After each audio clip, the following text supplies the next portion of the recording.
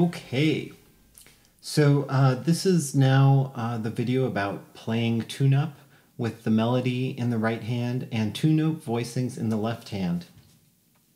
So when we're doing two-note voicings in the left hand, what I'm talking about using are the root of the chord and either the third or the seventh. And you'll be alternating between the third and seventh, generally, with good voice leading. So I have created a PDF that gets you started with this. It has it written out for the first 5 bars, what the voicings would look like.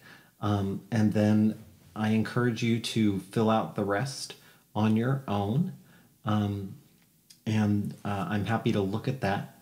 When you go to practice, after you've figured out what the voicings are, when you go to actually practice it, don't look at the sheet or get away from looking at that sheet as soon as you can, because you want to not be reading the written out voicings, but rather looking at the melody and chord changes to the song like on a lead sheet, because in real life that's what we will be reading. So you'll always start when we're doing these two-note voicings with either the root and third or the root and seventh. So with tune-up, I decided to start with the root and seventh. And here's the reason. If I start with root and third, and I'll demonstrate that now.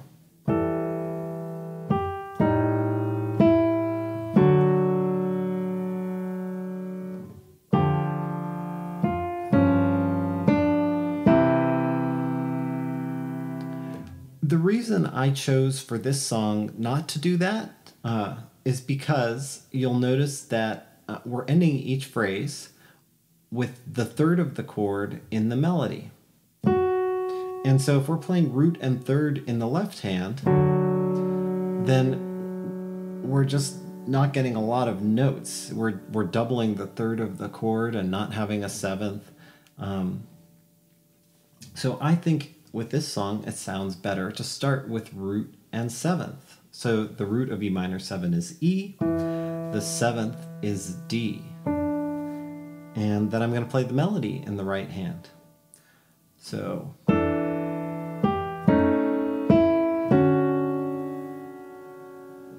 And then I just keep voice leading it.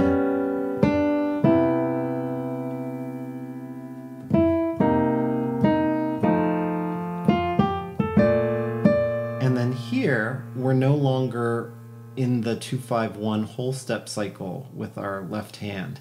We're no longer doing 2-5-1 chords. We now have the 6th chord of B flat major, which is G minor 7. So when we're not moving in that 2-5-1 pattern, when we're moving to a different kind of chord, we have a little more leeway sometimes about whether we are moving to root and third or root and seventh. In this case, I thought it worked nicely to move upwards to the root and third for G minor 7, and then open up to root and seventh for the E minor 7. And then notice the left hand, because our bass note is just moving up a half step, that E minor, the E is just moving up a half step to F7. Because of that, I thought it makes sense for our voicing to move in a parallel motion. So instead of going from the root and seventh to the root and third, I went from the root and seventh and I held it parallel to root and seventh of F7.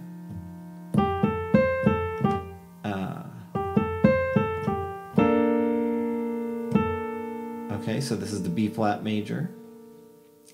And then again, because B flat is just moving down a half step to A for the A7, I decided to move it parallel.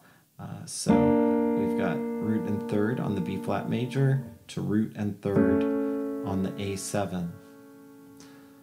So that's it. And then the second time through, you take the second ending, which is just a 2-5-1 in D major.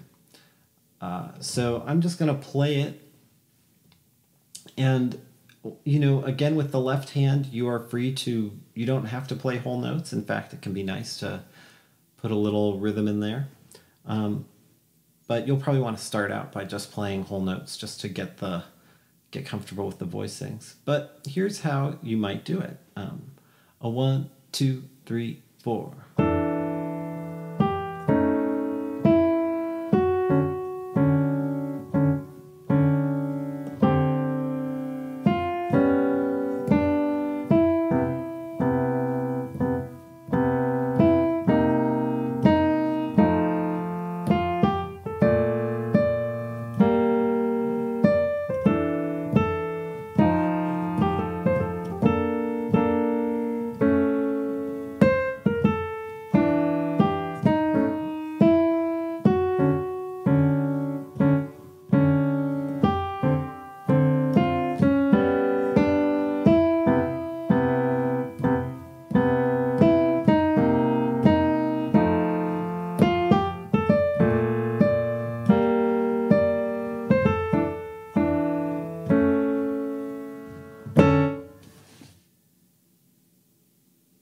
All right.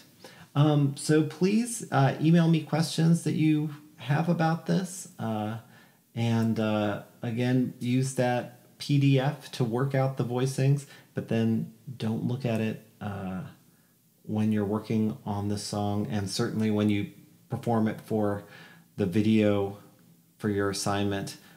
Don't be looking at the written out voicings. Be looking at the lead sheet or playing from memory.